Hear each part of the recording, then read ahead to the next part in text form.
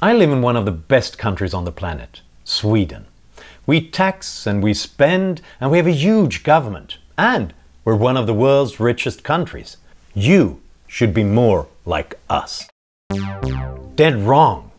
Sweden got rich first, with free trade and an open economy before we had the big government. In 1950, Sweden was already one of the world's richest countries. And back then, taxes were lower in Sweden than in the United States. Only then did we start expanding the government dramatically. And you know what happened then? We started losing. From having been the fourth richest country in the world in 1970, 25 years later, we were only the 14th richest.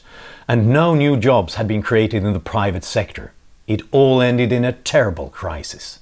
Since then, Sweden has become successful again, but only after a new reform period, with more deregulation and free trade than in other countries, with lower taxes, school vouchers and partial privatization of the pension system. Sure, Sweden is great.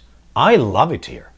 But be careful so that you imitate the stuff that brought us wealth and not the stuff that almost brought us ruin.